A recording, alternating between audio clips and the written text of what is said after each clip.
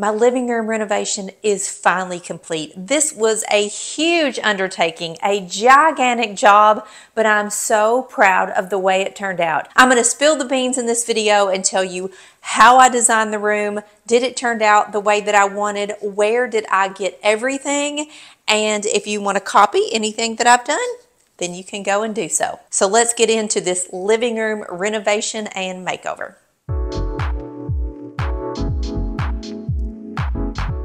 So hey everybody, if you're new to my channel, hey, welcome. My name is Renee and I just did a complete living room remodel. It was more than a remodel, it was a huge renovation in fact. But if you've been on my channel for a while, you know that my living room used to look like this. We've lived in this house for 22 years.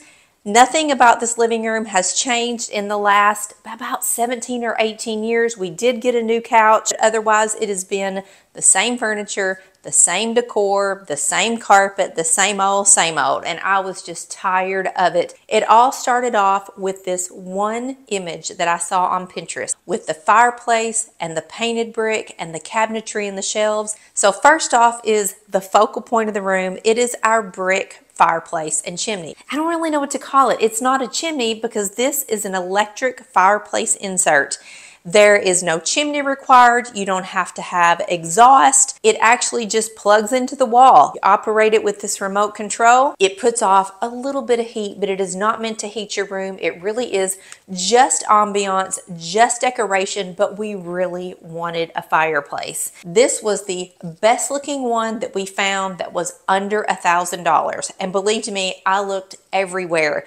But it is so realistic looking and it was affordable. And then from there, I knew that I wanted brick. The brick is super thin. It's not a traditional brick like this, and it comes on sheets. So our carpenter was able to pull out a sheet of brick facing, attach it to the sheetrock, and then once the entire length of the chimney got bricked, then he went in by hand and put in the mortar. I wanted the color of the mortar to match the color on the wall. So the color of our walls, which is Benjamin Moore Revere Pewter, kind of carries around the room from the walls, in between the bookshelves, across the room in the mortar, and comes out the other side. And of course, my concern in this room was the look. I wanted the built-in cabinetry with the shelves, but what do you think my husband's concern was? It was this. It was the TV and the sound bar. We had lots of conversations, I'm not even gonna lie, about the television and the sound. He wanted a larger TV, and now that it's all said and done, he's right. Our old TV would have been too small. This is actually a 65-inch Samsung television, and the sound bar right here, I gotta say, I fought him really hard on the sound bar because it was not cheap. It really is awesome. There's one bar, that's it. There are no speakers anywhere else in the room. And the other day we were watching a movie and a helicopter was landing and I could hear the sound around me. It was behind me, it was on top of me, it was crazy good. Where are the cords? You see no cords for the TV or for the sound bar. And that is because this brick chimney is just a shell. Our carpenter built a wood frame that protruded out from the wall. It went all the way up to the ceilings, 2 stories high. And then within that frame, we were able to get in there and stand up. It's just like building a box. We ran the electricity into the wall. So behind that television is actually a square box where we mounted the television mount.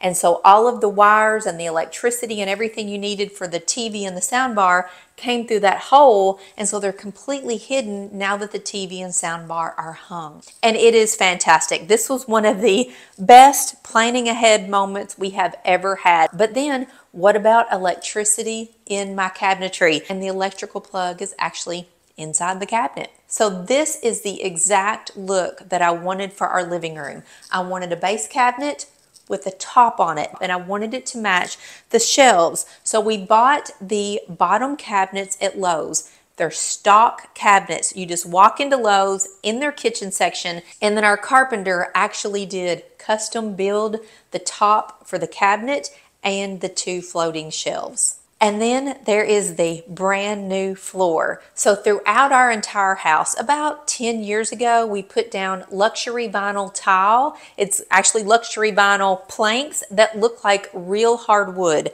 It feels like real wood, it looks like real wood, but you don't have the maintenance of real wood. Dogs cannot scratch it with their toenails, and it cleans so easily. And it is beautiful. It gave this room such a calming vibe, but I knew that I didn't want hardwood all over the room. I didn't want it exposed, so I needed a rug. And it really works well with the room. The gray tones in the rug play off of the gray in our walls and the gray in the mortar, and it looks beautiful in this room. And there's lighting. I knew in this room I wanted gold accents everywhere, on everything. I really wanted to play up gold and not silver, so I chose this beautiful gold chandelier. It's light and airy, yet elegant and beautiful, and really worked well with the look of the living room. So when I was designing this room, I knew that I wanted to pick up pops of gold. I wanted gold accents.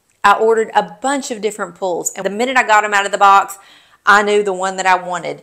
This one is thick, it is heavy, it is beautiful in gold, and when you put your hand in it, it is not hollow or concave on the backside, which is something I cannot stand. So these are 6-inch cabinet pulls. They're substantial. They look great on the cabinetry.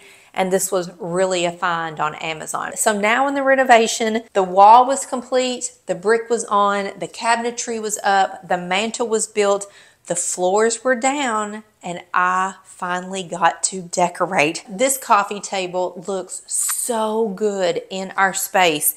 It has a walnut top with the gold frame at the bottom. It's sort of modern, yet not really modern. And then I'm like, well, how am I going to style this coffee table? So I knew I wanted a tray, and I wanted a very low but full plant. So the tray is really all I need to spruce up the coffee table. I think adding too much would just kind of fill in the space too much, and I don't really want to do that. I like it open. So this is the little nook corner of the living room that you probably never see. The kitchen's behind me. When you come down from the kitchen to head outside, this was a little blank corner. This little area is so small, but I was walking through Home Goods and saw this adorable little table, and instantly I knew it was perfect. So I went to Hobby Lobby. They have a huge section of handles and knobs, and found these 2 little glass ball handles with gold edging. Came home, popped them on this table, and oh my gosh, I fell in love.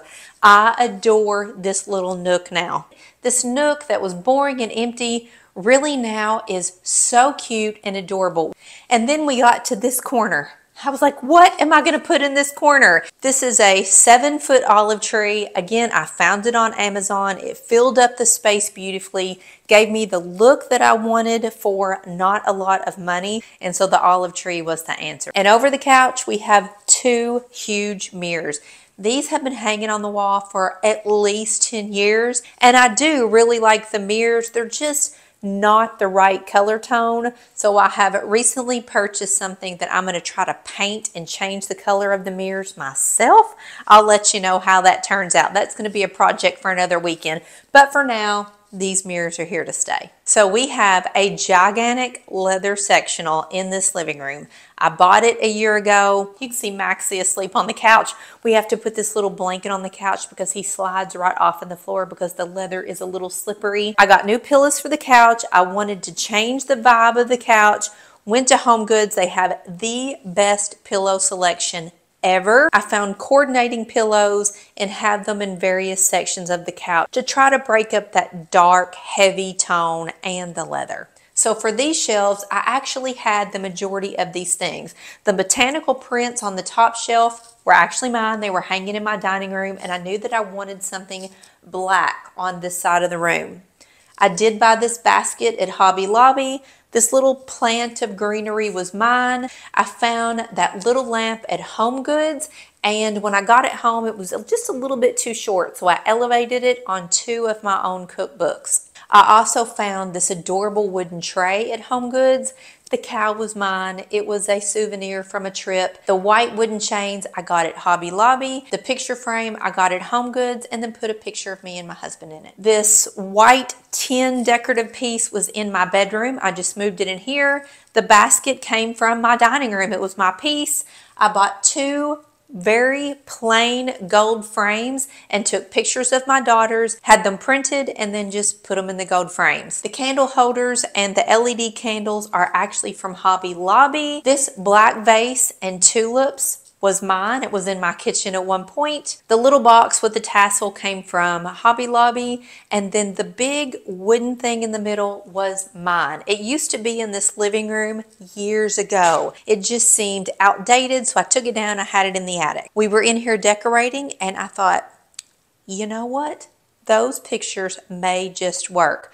When I got them down here, the wooden part of the pictures had a very orange color to it. It just wasn't right. I took a little paintbrush and dabbed it with a little bit of paint from our walls and brushed it on the top of the wood, and it really toned down that orange color, but left enough of the crusty, rusty, see-through stuff underneath.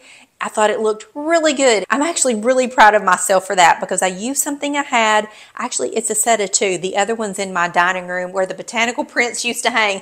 So I'm just really proud of myself for using things around my home, repurposing them. So in total, all I bought for this room were 2 gold frames, a box, a tray, a lamp, and a basket. 5 things that you see in all of these shelves. So that's my living room renovation, my remodel, my makeover, and I have to say I am thrilled with the way that it turned out. It looks exactly like I imagined, exactly like I designed it, and actually I think it looks better than I designed it. The colors play well together, the feel of the room now feels massive.